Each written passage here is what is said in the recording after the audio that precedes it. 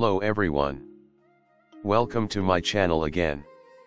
In this video we will see how model the model, using Solidworks, and how to add coordinated to the necessary parts. This is the final assembly. This is the sketch of the modeling part. We are not use wheels to the model. We want a some angle to the pendulum and a external force U to the model. Also for additional example we have to use another force at the top of the pendulum. This is the model card. We have to model the cube part. Use these dimensions and extrude this for 80 mm in the mid-plane.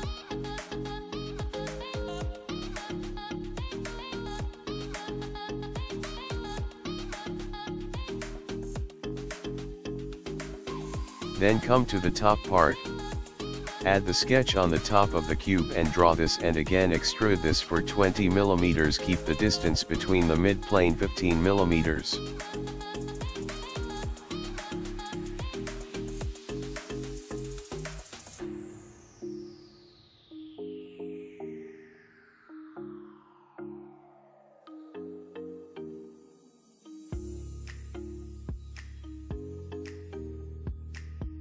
Then use cut extrude tool to add the hole. Diameter is 10 mm.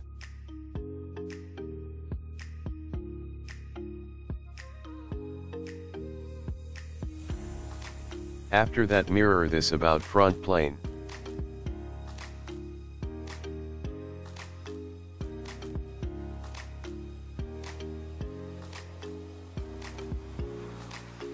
Adding coordinate part I will show you at the coming video. Because we have add some other coordinates too.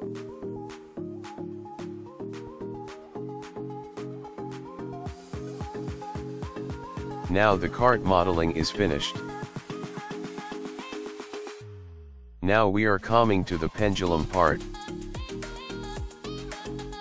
Add the sketch on the top plane and sketch 10 mm diameter.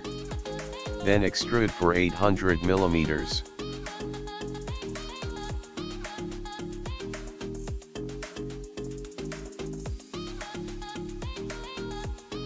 Then add a sketch on front plane and also add a 10 mm diameter sketch. Then extrude this at the mid plane for 50 mm.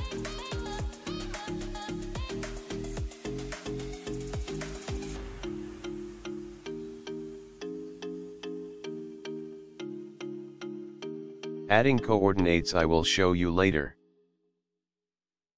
This is the end of the pendulum part. Save this and go to model the base part.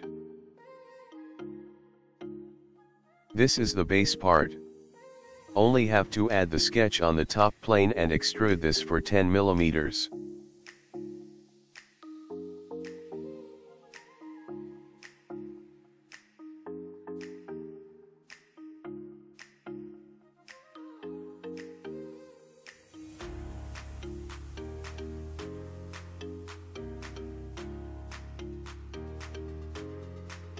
Now we are going to assemble the parts.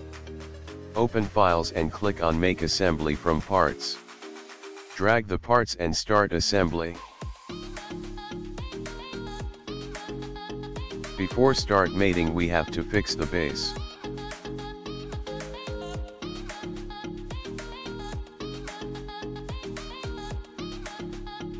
Select the cart bottom and coincide with the base.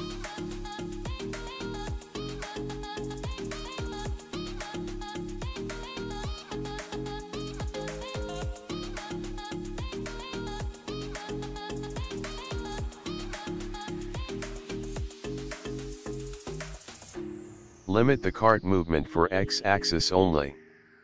For this use another mate.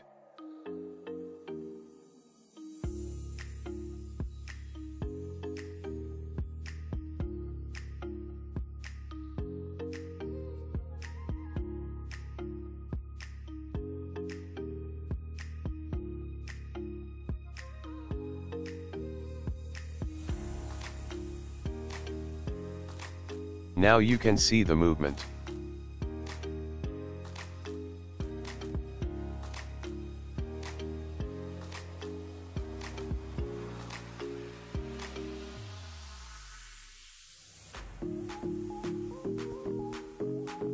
Use another mate to fix the cart at the middle.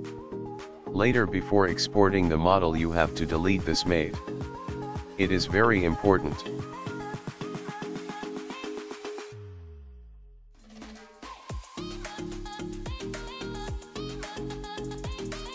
Then mate the pendulum and add 5-degree angle to it. Consider the applying force at the cart.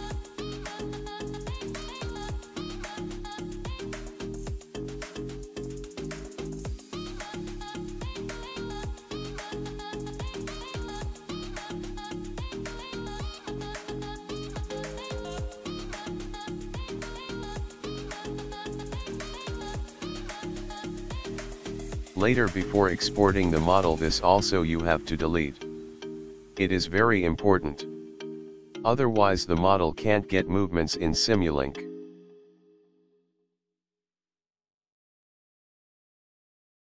This is the end of the modeling part.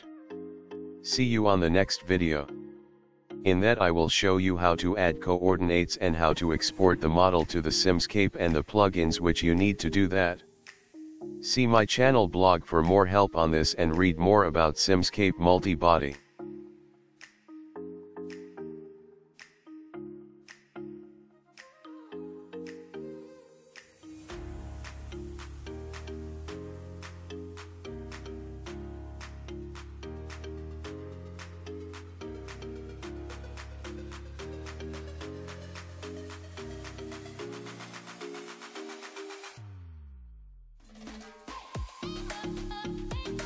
I hope you all will subscribe my channel. Leave comments on here. See you on the next video.